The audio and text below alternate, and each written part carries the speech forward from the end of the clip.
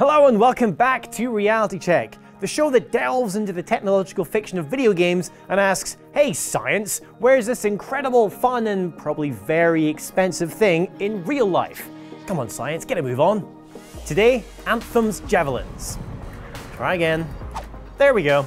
There is no doubt that mech suits totally exist today, but they're a bit less of this and more of this. That's just a weird, slow car. Get it together, science. Okay, that settles it. We're gonna have to build one of these ourselves. However, I'm gonna need some help because the only material I know how to build with is Lego, and I don't see how a Lego mech suit is remotely possible. My name is Jerry Burrows. I call myself the brick engineer. Impressive credentials. I stand corrected. However, something tells me that that suit would not last very long in a firefight with the Dominion. So, to find out what materials we should use to build our very own combat-ready Javelin, I drafted in Dr. Suze Kundu, brick engineer. I mean, material scientist. Yes, that's the real thing.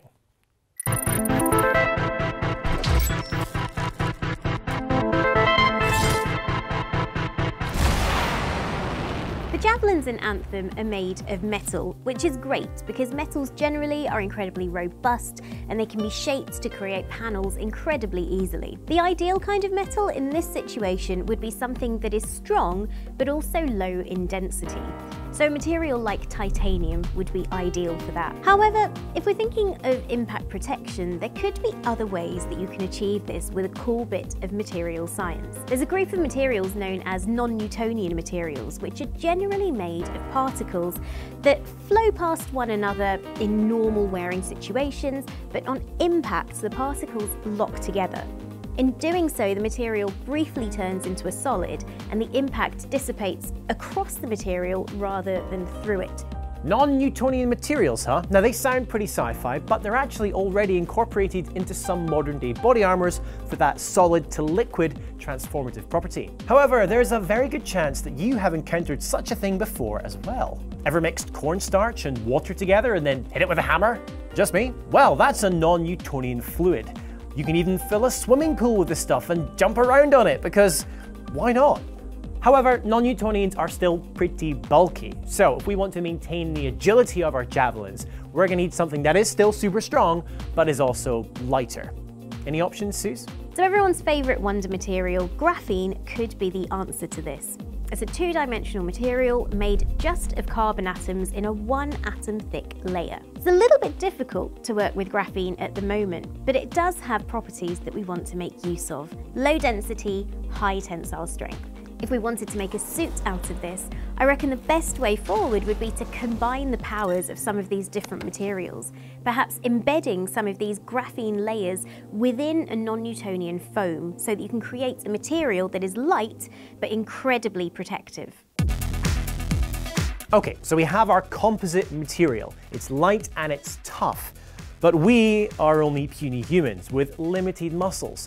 So how on earth are we going to be strong enough to move inside these suits? Well, cutting-edge soldier tech like the Talos and Prowler augmentation system utilize exoframes to give the operator the ability to go further and even lift more.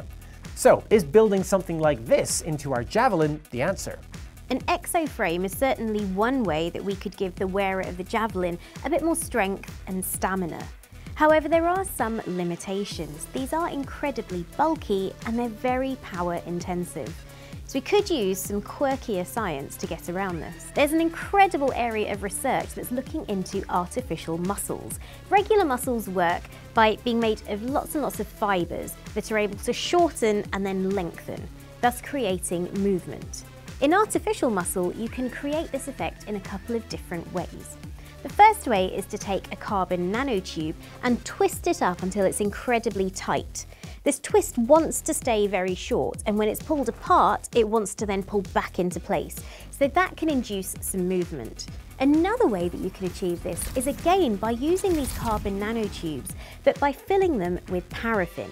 The carbon nanotubes are made of a certain number of carbon atoms, and when they're heated, by increasing the temperature or by inducing a very small electric current, the paraffin inside these carbon nanotubes expands.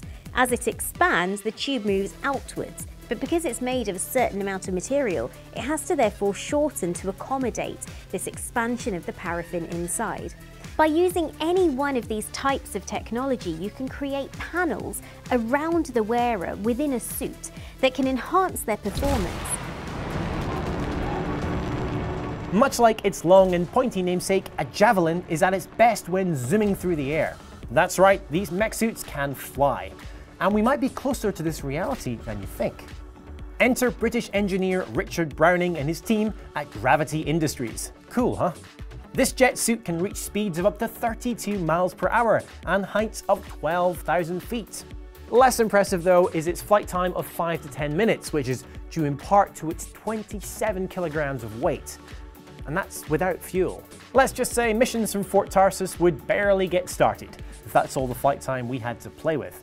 Suze, what's your take on this one?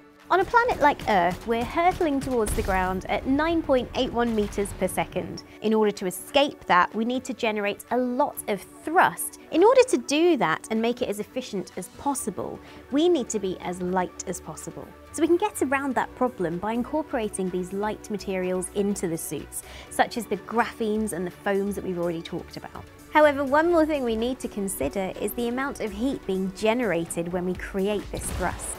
We need to make sure that this excess heat doesn't reach vital components in the suit.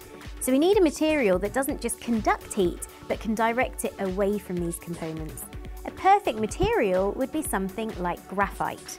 It's made of lots and lots of these graphene sheets layered up one on top of the other to create a highly ordered structure.